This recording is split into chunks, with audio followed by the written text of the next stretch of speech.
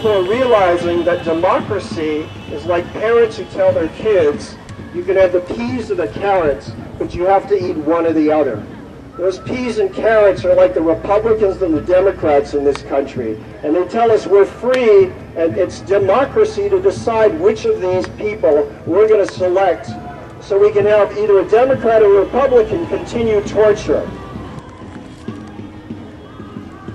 A lot of us are here today for different reasons. The American people are here to speak. We're here to fight big corporations. It's time for anarchists, socialists, all different groupings to get together and form a social movement. I've decided to come out in Occupy LA to support all of the occupations that are occurring right now. I came out here to represent the other people besides the Tea Party. I'm tired of the corruption and the social inequalities in this country that aren't being addressed. Most of us want to see major changes. We need changes, and that's why there is no message. There's a dictionary of meanings of why people are here, and it's just time to stand up in general. Make your own reasonings and get out. A people's movement is what's going to bring about the change, not any politician. Some of us just want to see GE pay their taxes. I'm just tired of the moneyed interests that have taken over and corrupted our government. When we saw the Supreme Court give corporations personhood, meaning that they were going to be able to put as much money as they wanted behind whatever politician that was basically going to support their cause.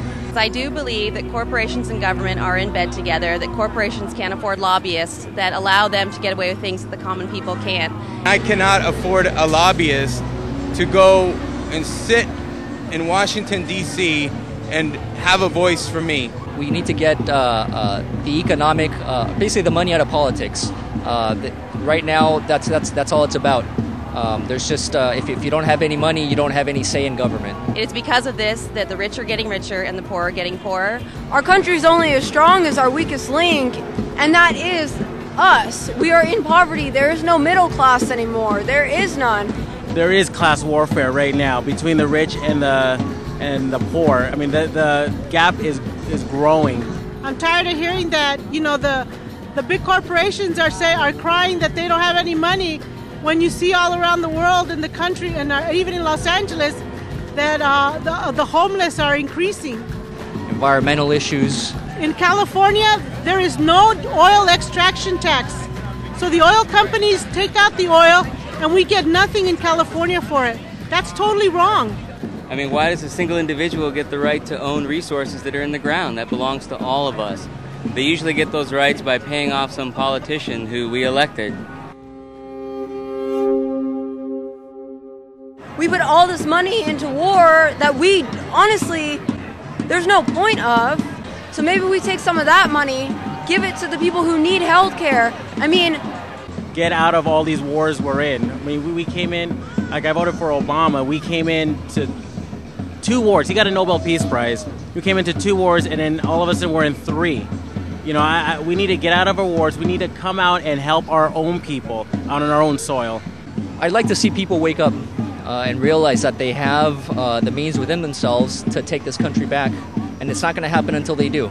There's too much power at the top, and it's a complete imbalance at this point. And I hope that people realize that we are the 99% of this country that are suffering, and we're basically paying the consequences for the choices and the decisions made by a few. We've been going down this path for 5,000 years. We've hit the wall. I want you to understand that what you're doing here in this city or in this town is being felt in Africa. It's being felt in Europe. It's being felt in Asia. It's being felt in South America. And now it's not a matter of immigrating someplace else. We've overpopulated the earth. We're not getting off the earth. So we either all make it, or most of us, or probably none of us.